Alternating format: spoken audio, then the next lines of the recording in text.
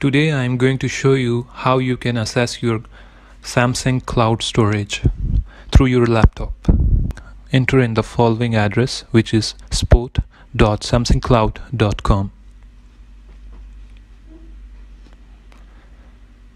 You can see there is a sign in button. You need to click on that. Now a login page will be opened. You need to enter your email and password and click on the sign in button.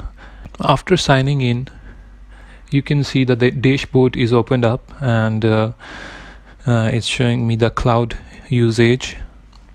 So basically I have used 9.1 GB out of 15 GB, and I can see that my current plan is 15 GB, which is a free plan. So I have used almost 60% of my storage. So there is a gallery under the sync data, and it took 9 GB.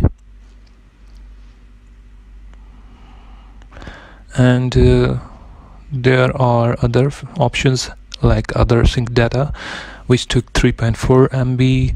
That drive, Samsung Cloud Drive, and device backup took 1.2 GB. So all options are showing up. To further go inside, you need to click on the cloud usage, and you can see there are multiple options popped up, like the gallery, Samsung Cloud Drive, device backups, secure folder, and other sync data. The bad thing about Samsung cloud storage, when you access it through the laptop, you can just access your gallery. It means you can access your photos and videos, and you cannot access your contacts or notes or other things. You can see how much it took, how much space it took, like how much space your notes took, but you cannot access to them. It's just because of maybe the security reasons. So you can just access your gallery, and you have other option also. So you will go into the gallery,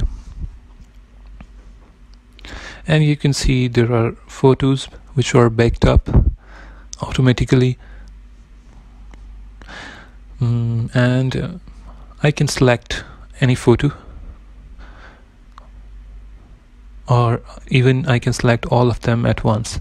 So you need to click on the photo which you want to choose. For example, I am selecting this first photo, and you can see the download button here. You can download this photo, or even you can delete this photo from the following icon. You can also select all images at once by clicking on this button.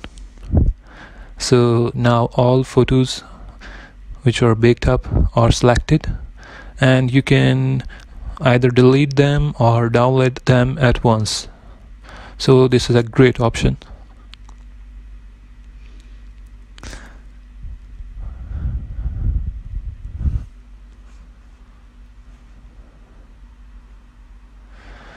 So there are other options on the left hand bar.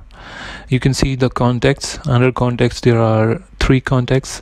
You can print them, but it will capture only the screen.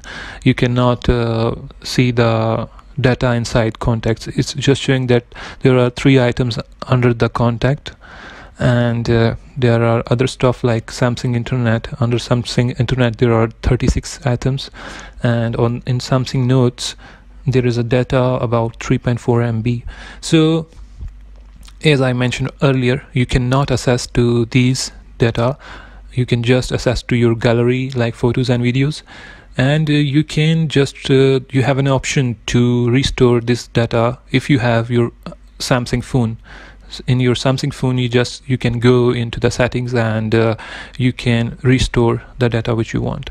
I hope you like this video. and found it helpful. So if you liked it, please share and subscribe. Thank you so much.